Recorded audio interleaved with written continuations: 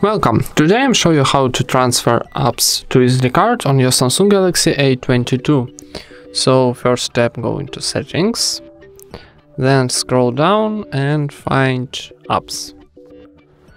Next, choose some apps, for example baseball, and then click storage.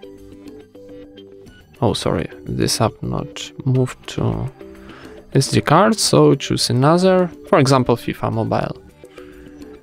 So click storage, and at the top we got a storage used. Now we used internal share storage, so change and choose SD card.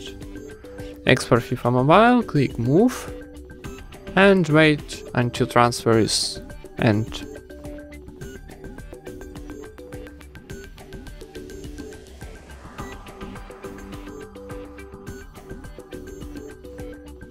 And now our FIFA Mobile transferred to SD card.